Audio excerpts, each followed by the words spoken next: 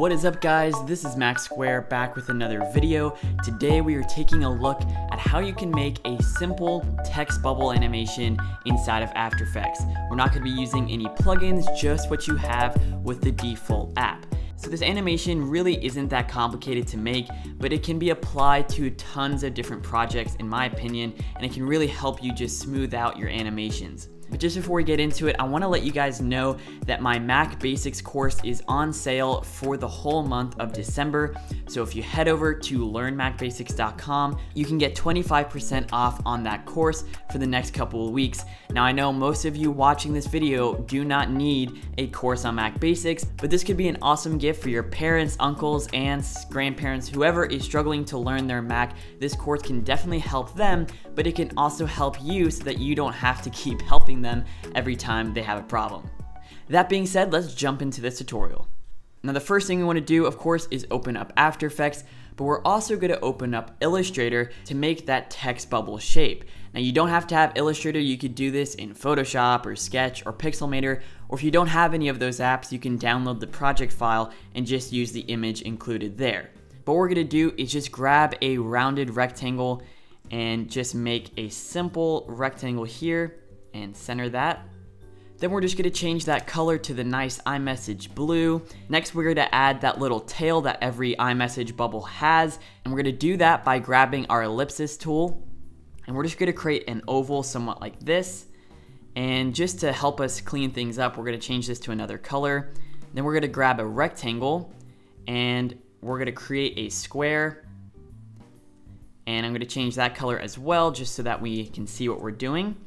Now we want to take that rectangle and position it horizontally centered over the oval like that.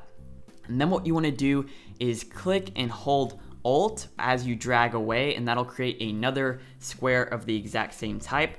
And what we're going to do is align that left edge with the center of the oval right there. Now all we need to do is just grab our oval and hold the Alt key and drag in, and that'll just scale it in like so. We're going to select our two rectangles and we're going to blend them together. And to do this, we're going to use the Pathfinder tool. Now, if you don't have this in your sidebar here, go up to Window and then make sure that Pathfinder is checked. And we're going to use the first shape mode, and that's just going to unite the two shapes and kind of blend them into one. And then lastly, just hold Shift and click on the oval, and we're going to select the minus front, and that's just going to kind of crop that little shape at the bottom left. Now we're just going to drag this up to the bottom right of our iMessage and align that. And we're going to rotate this in a little bit. Then just select I and click on your iMessage, and we've got that blue bubble. Now I know this isn't an exact replica of what the iMessage bubble looks like, but this will get us most of the way there. You can spend as much time as you want tweaking this, changing colors. The last thing we're going to do is just select both shapes and make sure that we blend them into one. And then just select it and hit A on your keyboard, and that's going to allow you to round any of the edges if you want. But specifically, I'm going to round this little bottom right edge so it's not as harsh. So this is the layer we're going to use for all the messages being sent, but we need a white version of this for all the messages being received. So what we're going to do is just create a new layer. We're going to select that blue text bubble, select the new layer, and then hit Command-Shift-V. And what that's going to do is actually paste it in place. So if I uncheck the last layer, you'll see we have the exact same thing. Then just select that object, go to the object menu in the top, and we're going to reverse this by going to Transform, Reflect. Make sure you have vertical enabled and 90 degrees, and that's just going to flip it horizontally. And then just hit I on your keyboard and select the white background, and now we've got a white version as well as a blue version. Then just make sure you've saved it. We'll call this text bubble, and I'll say 2 since I already have a few of these out there, and hit OK. Now we can head over into After Effects and create a new composition. These are the settings I'm using, just 1080p, 2997, and for the purpose of this video, the animation will be 10 seconds, but if you need it to be longer, you can adjust it there. So we're just going to call this Master and hit OK. And then we're going to double click in this gray space in our project window, and that's going to let us import any file. So we're going to select Text Bubble 2, but before we hit open, make sure that you select Import As and choose Retain Layer Sizes. Now the reason we do that is because when we open up that comp, we want each layer's size to just be the size of that object, not just a full 1920 by 1080 canvas. Now we're not actually going to do anything with this composition, but we will be using the layers from here. So if you want to organize this by throwing it into an assets folder, you can do that just to stay organized. But we're going to create another composition and call this sender 1 and hit OK. And this is going to be the first blue text that we send. So what we can do is go back into our text bubble comp, select layer 1, copy and paste it in to our sender 1 comp, and now we can begin animating it. Now the first thing we want to do is add a mask, and the quickest way to do this is to select the layer and then just double click on the rectangle tool, and that'll just size the mask to the size of the object so you don't have to sit there and drag out a square. Next we want to toggle down that mask, and we're going to jump in about a second into our timeline and hit the stopwatch on the mask path, and that's going to set a keyframe. We'll jump to the beginning, and then you want to actually select the mask in the display window, and we're going to drag this down until you can't see the bubble anymore.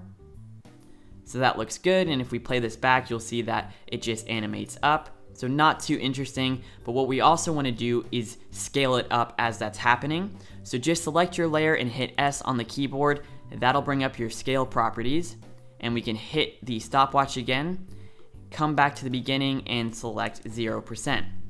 Now we have it scaling up as we have the mask revealing it. Now you guys know that the first thing we want to do to make this animation a little bit cooler is to set all these keyframes to easy ease. That'll just make everything a little bit smoother, and the way you can do that is select your layer and select U on the keyboard. That'll bring up all of your animated properties.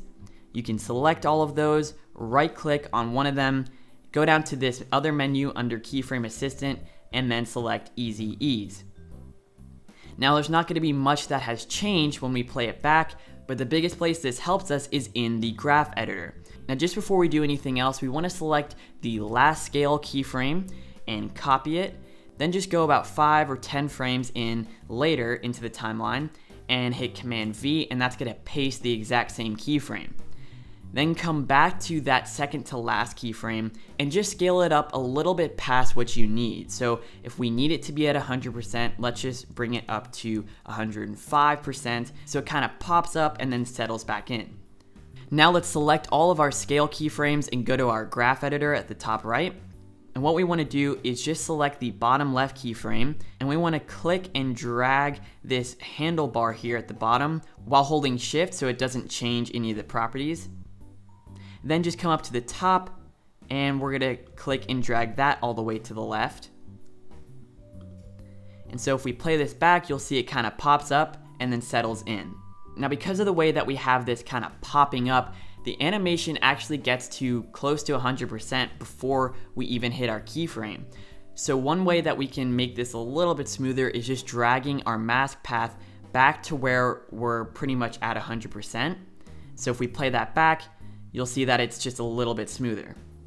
Next, let's go ahead and add our text. So we're going to select our text tool at the top, and we're just going to drag a text box out here. And then you can just type in whatever your message is, and you want to center that anchor point, and then we're going to align it perfectly to the center of the composition. Now obviously we have a ton of extra space around our text because we only have a few words, but if you're using something like 4 or 5 lines, then that would be helpful. But because we only have a couple words, we want to scale down that bubble. The way we're going to do this is instead of coming into the text bubble itself and scaling that down, we're actually going to pre-compose this by right-clicking and selecting pre-compose, and you can just call this bubble 1 or whatever you want to do. That way we can actually go into this bubble 1 comp and scale this down to say like 75%, but we can also uncheck constrain proportions so that we can scale down the height without affecting the width. So if we jump back to sender 1, that's looking a lot better. Now you can tweak this as much as you want, so if you need a little bit more height, a little bit less width, and say that looks good, then you can just tweak that as needed. Now the last thing we want to do is just animate up the text, because right now we just have the bubble animating up, but nothing's happening to the text. Now the way we're going to animate this is drop down our text, go to the animate menu, and we're just going to select line spacing. Then where it says add in the same row as animator 1, you want to select property and then go to scale. Now drop down the range selector and then also drop down advanced, and we're going to change just a couple things here. First of all, we're going to go to the beginning of our comp and hit the keyframe on start, and then go about 2 seconds in and drag this up to 100.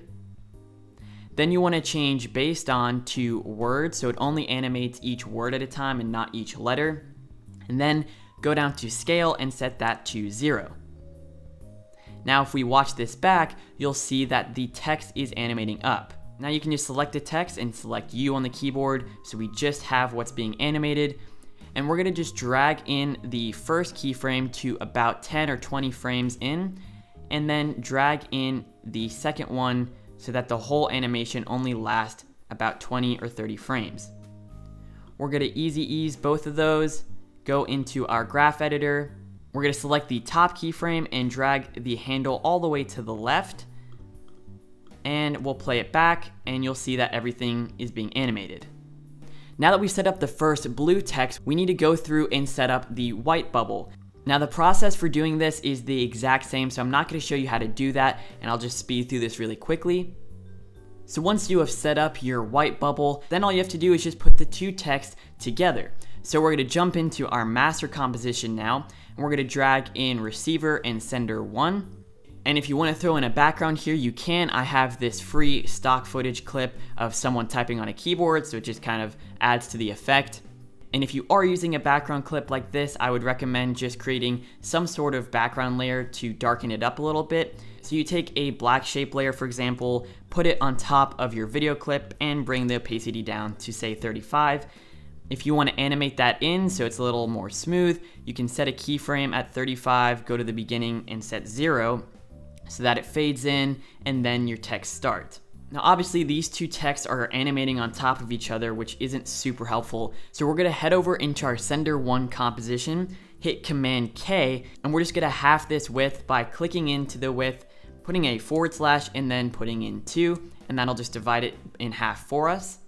And just to make sure everything's aligned, we'll select both of these and click and drag while holding shift so that the blue bubble is aligned with the edge of the screen.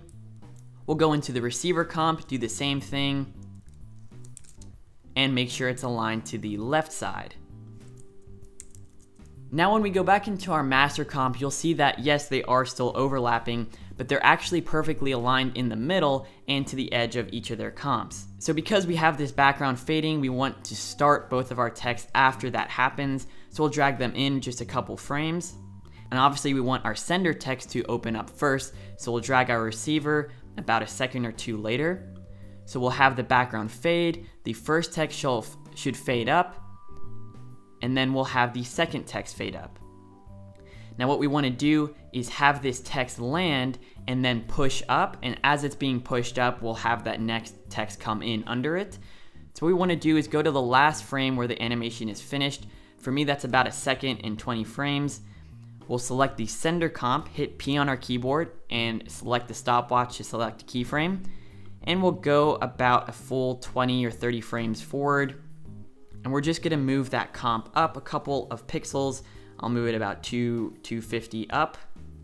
We're gonna have this super quick at the beginning and then kind of settle into it. So just move that right handlebar and you'll see that it kind of settles into itself. And we want that second text to come in just about halfway through as that's happening. So if we play it back, that second text will come in. And then if we were to add more text, you could select both of those compositions and hit P on the keyboard, set a keyframe, and then go another 20 frames or so and then move both of those up to reveal the next text. So if we play the full thing back now, we'll have our background dim, the first text will animate, and then the second text will come in and they'll both move up. So guys, that is it for this tutorial. I hope that helped you, and I hope you got a bit more of an understanding of how to use After Effects.